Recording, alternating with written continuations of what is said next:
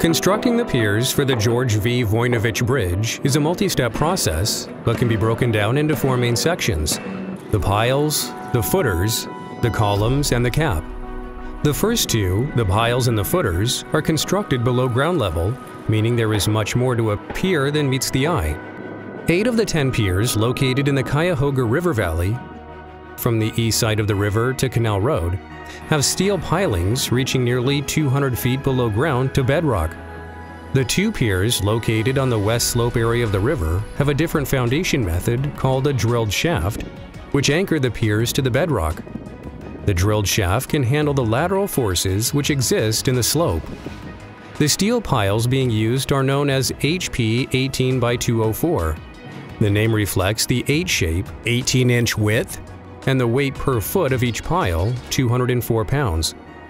Each pile is 90 feet long, and they are the largest pile manufactured in the United States.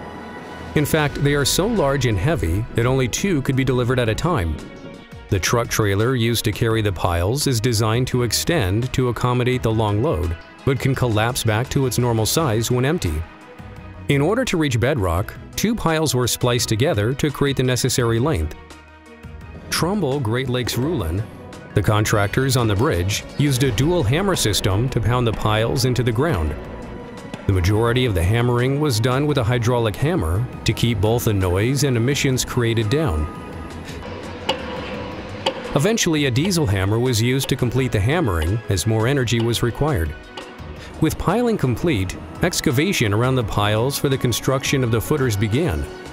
There are 2 feet, similar to 2 giant concrete blocks under each pier. The footers are shaped using reinforcing steel bars and steel forms specifically designed for this project. 290 cubic yards, or 29 truckloads of concrete, are required for each footer.